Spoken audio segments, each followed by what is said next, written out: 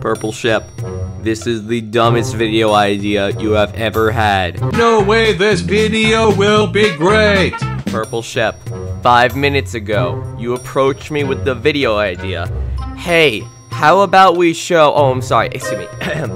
Hey, how about we show a TV on the video screen without actually doing anything and just talk about the TV? Why do you think this will be entertaining to any degree?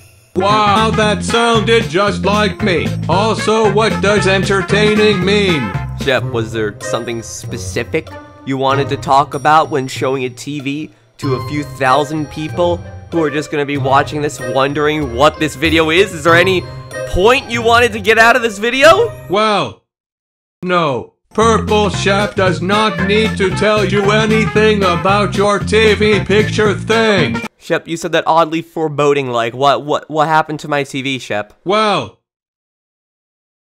nothing. Shep, the last time you sounded like this and then said nothing when I questioned you about it, I found spaghetti in my shoes. Shep, what did you do to my TV? Well, Purple Shep put spaghetti in your shoes because I thought it would be funny if you thought a jellyfish had been living in your shoes for the last few years. Alright. Well, I mean, I guess that's on par with how your logic normally works. I shouldn't be too surprised. Alright, Shep. Well, look. If the reason we're showing a TV to these couple few 100,000, 10,000 whatevers of peoples at home is not because you did anything to my actual TV, why is it, Shep? Because Purple Shep broke your TV by running into it while playing baseball. Oh, okay, well. Shep, wait, you did what? Shep, first of all, oh my gosh. First of all, why did you break my— you just said why you broke my TV. Why are you playing okay. You were playing baseball in the living room, and that's not a one-person game, Shep. What? Yes, because Purple Shep was playing with Seth. He was throwing Purple Shep the ball. But he's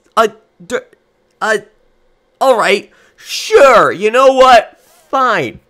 But that's still— you ran into the TV. You didn't hit it with the baseball, with the bat, with any— you ran into the TV? Yeah, because Purple Shep thought it was that home plate thing or whatever it's called. Oh my god. Shep, but it's vertical. It's not even horizontal. So this is the entire point of the video. The entire point of the video was for you to break the news to me, just like you broke my monitor. And that was it. That was it. That's the whole point of this entire video. Yes. Also because Purple Shep thought it would be funny to hear you getting super angry mad about it on YouTube. Oh, you thought it would be a fun prank to see me get mad on YouTube because you broke my TV. What's this?